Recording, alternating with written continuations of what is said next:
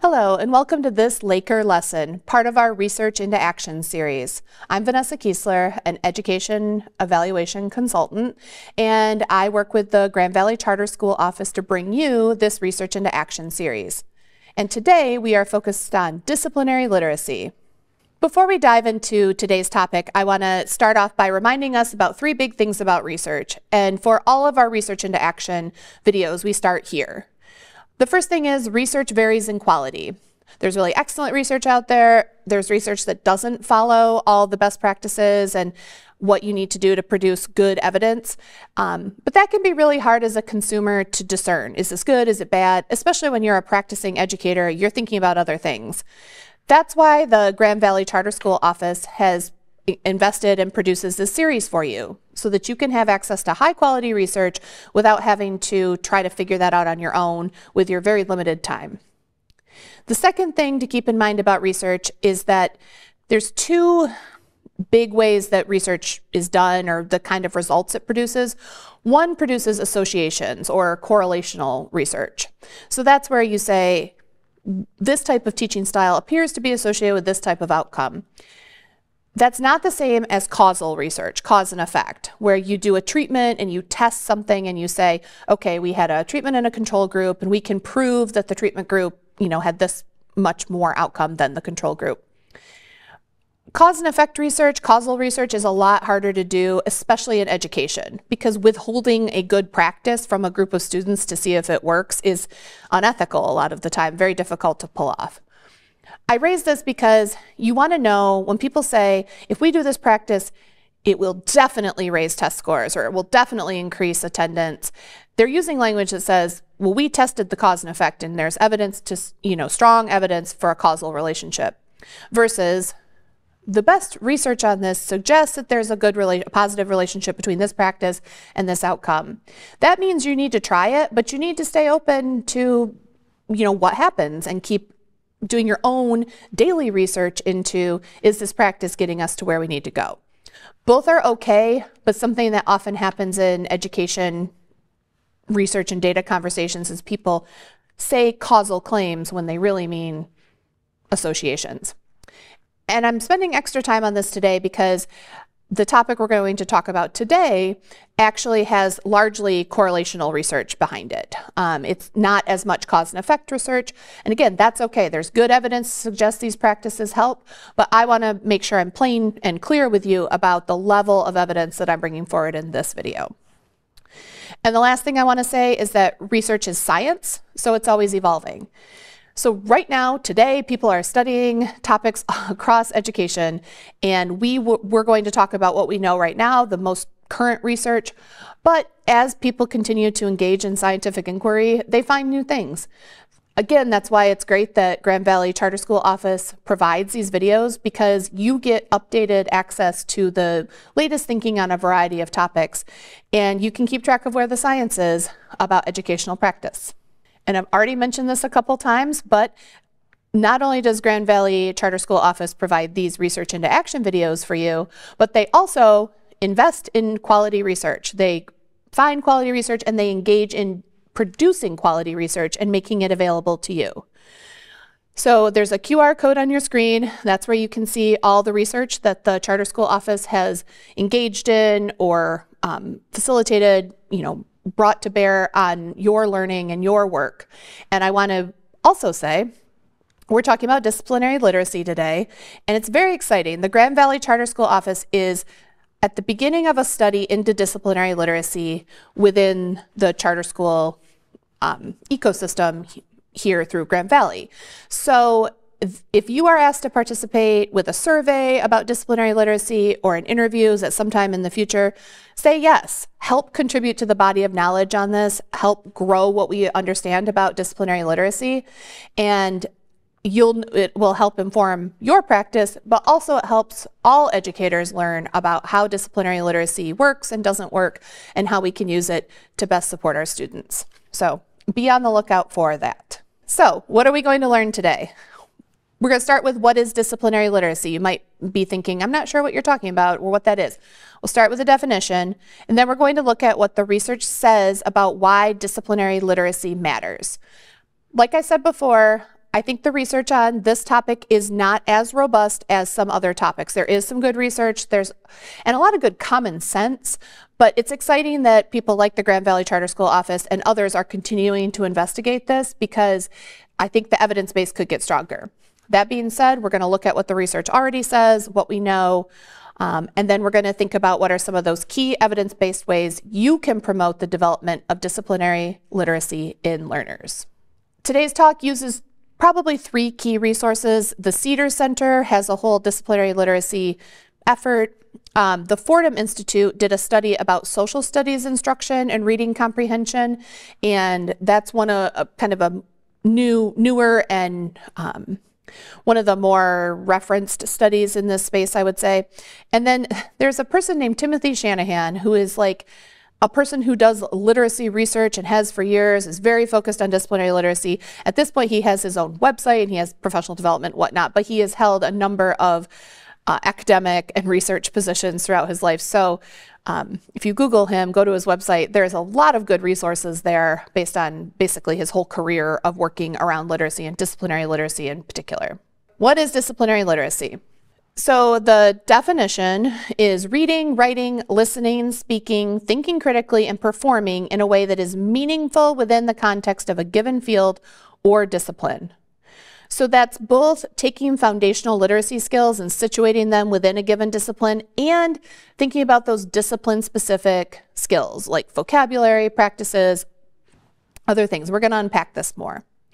So there's a distinction here between content area reading, where you have kids read in each content area, and disciplinary literacy, where you are teaching kids how literacy can be used to create, disseminate, and critique information in a specific discipline. So, for example, in math, how does a mathematician read text? How do they read data and information and charts? How do they talk and write and share findings from mathematics? What does that look like? It's not just reading in math class or reading in social studies. A little bit of background. It's funny when you dig into this, this is an idea that is floating around all over the place in education, but maybe not called out. So this idea is definitely embedded in the Common Core state standards work, that students should be engaging with meaningful text and functioning like a scholar within math, within English language arts, and then within science and social studies, which are not part of the Common Core, but the national standards efforts around that as well. Getting students to be the discipline, do the work of the discipline, not just learn about it or not just read text. The foundational text for this probably is this cultural literacy book by E.D. Hirsch back in the 80s, but that was where he started really developing the idea that literacy is not just about decoding, it's about context. And then, like I said, the Fordham study, which is relatively recent, there's a very interesting finding from that. So they looked at the time that when schools were investing additional time blocks in ELA, in social studies, in math, in science, they actually found that additional time spent in social studies led to increased reading ability, or was positively associated with reading ability more than increasing the time in ELA classes. So basically having kids spend extra time in social studies was associated with a greater increase in their literacy than having them spend more time on, quote, literacy. So the inference there is when you're doing this disciplinary literacy, when you're applying literacy skills within a specific context, it actually helps you not only learn about the discipline, but it increases your core literacy. So what are some issues when you're thinking about trying to approach disciplinary literacy? The first is, this may sound basic, but this came up in a lot of the research. You need to have kids reading. You need to be giving them text. Don't avoid text. And in today's era of TikTok and YouTube and Snapchat, and I have teenagers, so I get it. It's tempting to give kids not text, to give them other ways to interact with the material. And of course, that's part of good instruction, that you give them multi-modes. But giving them text, meaningful text, real text to dig into in all the disciplines is the first place to start. Make sure kids are reading. And then help make sure it's appropriate and helpful for this disciplinary literacy purpose. So for example, you should be giving kids conflicting evidence about topics. You should give them alternative points of view to read on any specific topic. Primary source documents, this is something that's been around for a while, but having kids read actual primary sources, not just textbooks about primary sources, but reading the primary sources, and then exposing them to information expressed in multiple forms. So text, but also text can be in charts or graphs or tables. Text can be in a book. Text can be as captions under pictures. So making sure that kids see text in a lot of different contexts within the discipline. And then focusing on imparting actual subject content to students. So being a historian, being a social scientist, being a scientist, being a mathematician, and talking about things like, well, what does inquiry look like in these fields? What does a practicing scientist do? How do they do science? You don't do science the way you learn science a lot of the time. How do they create questions? How do they do background research? How do they compile information? As a historian, what does it mean to do research into history? How do they, talking about how they gather primary texts and they come at them to understand something about a piece of history that we don't know about, or they interrogate things we think we know with other sources of data, right? Other texts that maybe contradict the way we understand a certain historical event. And then this conversation of what constitutes evidence. And it's kind of funny because we started this video talking about evidence within education research. What are the levels of evidence? How do you know what's good evidence?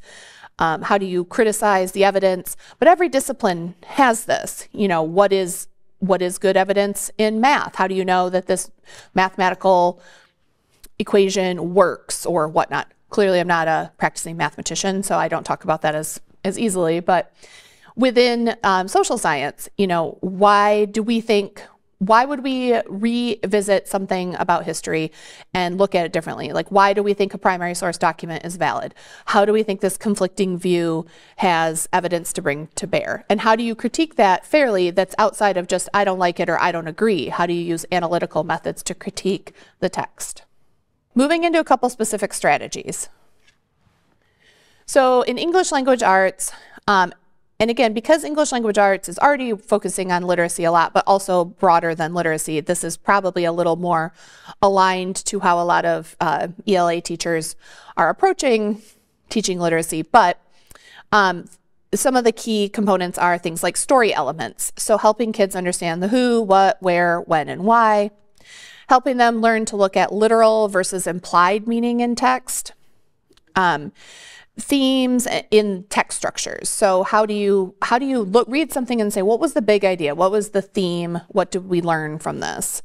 And then obviously all the introduction to genres, poetry, essays, fiction, nonfiction.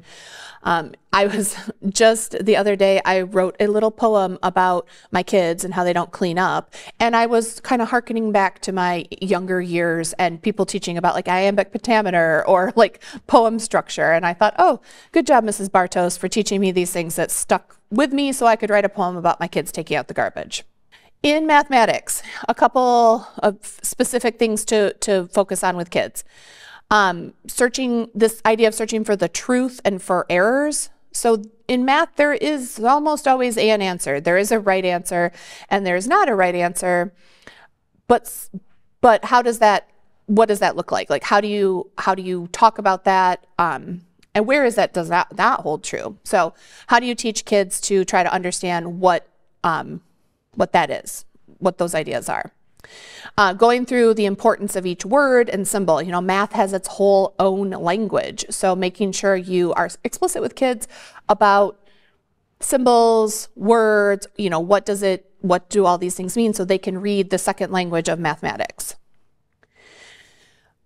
Focusing on interpretation of information presented in unusual ways. So if kids if people become used to numbers and solutions being presented in a certain way, what are other ways? Graphs, charts, data visualization. There's been such an explosion in data visualization in recent years that, helping kids understand how to look at all of those pieces.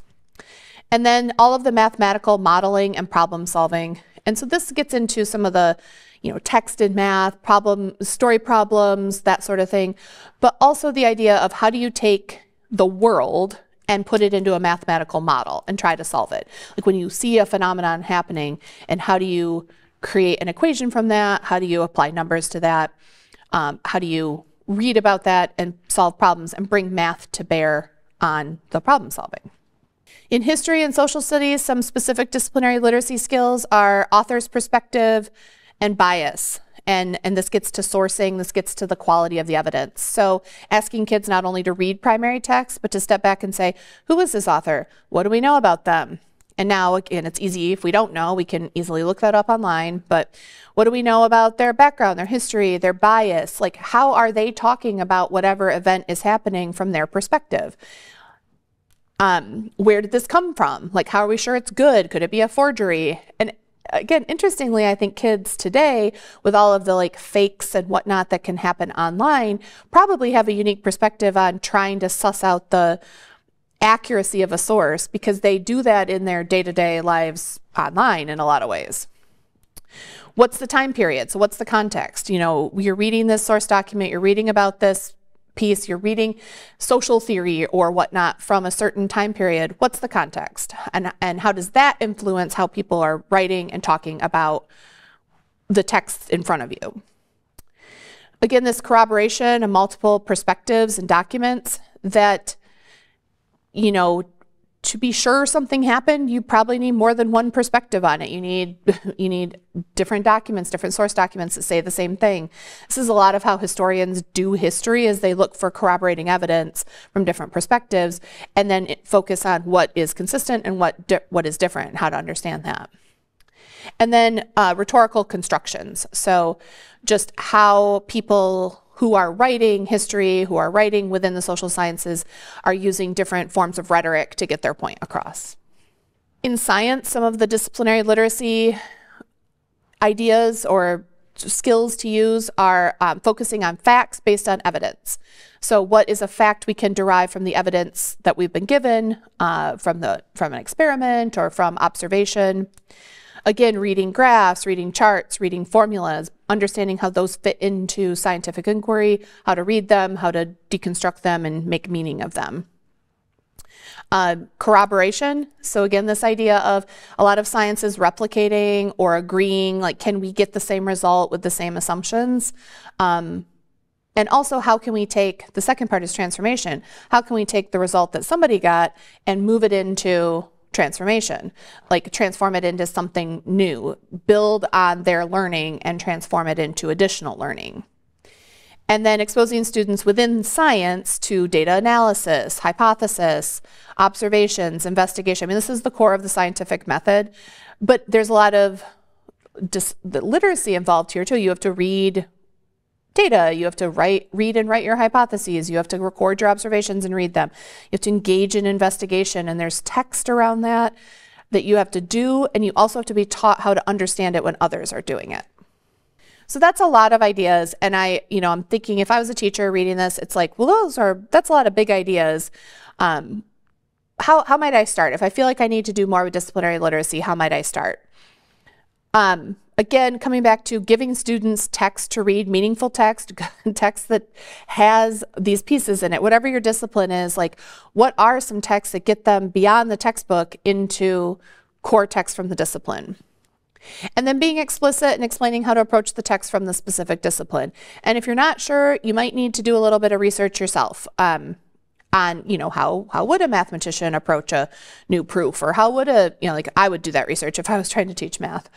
How does a social scientist come to a research study and understand the level of evidence it's providing? And the other part that we haven't talked about yet, but it's important to also ask students to compose text and revise text in that disciplinary style. So it's not just about intake, it's about writing. Can you write the results from your experiment? Can you write a point of view perspective on a historical moment? Can you write how you solved a problem in math? So there's two parts of literacy. There is the reading, the intake, and then there's the production of that. I already mentioned this a little, but again, when I was pulling this together, I'm like, okay, when I taught social studies, and I was like, maybe I wasn't, probably when I was teaching social studies, I wasn't sure what a social scientist did necessarily, like a practicing social scientist did. So I would have had to do some research. And these are the questions that I would have looked, like who does this? Who reads or writes this sort of text outside the classroom? Why would they be doing that? And how do they do it? And there's a lot of good resources online about, understanding the work of different professions. So I think being a little willing to be lifelong learners ourselves and go back and say, like, I actually don't know, like I just said, even in this video, I don't know what a practicing mathematician does all day long and how they do their work. So that would be something to learn about. And then leaders, if you want your teachers doing more disciplinary literacy, clearly they're going to need some help in professional learning, both in understanding what it means to do this work in the disciplines and then how to add that into the classroom. Because these are big ideas that are not easily implemented without some professional learning and some feedback. It might be a chance to be bold and try some things that are not necessarily natural or don't feel like something you're really comfortable doing. And I wanted to end by saying, at the end of the day, while disciplinary literacy is really important, even more important is high quality instruction. So offering students the opportunity for really high quality learning opportunities. Time to experience high quality instruction. On the left-hand side of the screen are the 10 practices that feed into high quality instruction. We've talked about them in a previous Research into Action. These are actually research-based, like they meet the higher levels of evidence, they've been investigated. These are the core building blocks of good instruction. So beginning your lessons with short reviews, presenting new material in small amounts and assisting students as they practice, asking questions and observing student responses, providing models with step-by-step demonstrations, guiding student practice, checking for understanding, working until you have a high success rate, providing scaffolds or temporary supports for difficult material, preparing students for and monitoring independent practice, and engaging students in weekly and monthly reviews of past material. Those 10 practices should undergird all of your instructional practice, all of your professional learning. As you add disciplinary literacy in here, it should still be within the context of these principles of instruction. So if you're going to try to introduce students to what it means to be a practicing sociologist, you would still work through that and pull disciplinary literacy in, keeping in mind these practices of good instruction. So I just wanted to bring us back to, at the end of the day, really having high quality instructional approaches is always the best thing to increase student academic outcomes. And then you can add in some of this additional thinking to help develop them in other ways and to help excite them, right? Kids like to know why, they like to have a reason, they like to think about the future, real life examples. So disciplinary literacy is also a way to engage students in meaning. It's not just read this textbook to answer this question to get a grade. It's be a scientist, be a mathematician, be a communications director, whatever kind of perspective you want to help them bring to it. And that's really motivating for students. Okay. I'm just going to close with a couple practical considerations. I would suggest if this is, you're like, we really want to do some work on disciplinary literacy, I would think it's a good place to start with a review or an audit. Like, what are we actually already doing? Do we do this at all? Where do we do it? How do we do it? Who's using, who across our teaching staff is using primary text? What are you using? How does it work? How are we teaching kids to approach them? What is missing? Kind of take a look and say, to what extent are we or are we not doing this? And what do we know as a collective, as a teaching staff, about what it means to work in specific disciplines? Like, share some knowledge and come up with a plan for how you're going to approach this. Maybe it's some cross-class work. It's not just everybody's doing this individually, but maybe you partner up with another teacher or across subjects and you engage in some disciplinary literacy, because we know that work in the real world is often not as siloed as we teach it in school. I also would say, as a starting point, ask students to engage in unpacking what this means. So ask them to research and look into, what do historians do? What do mathematicians do?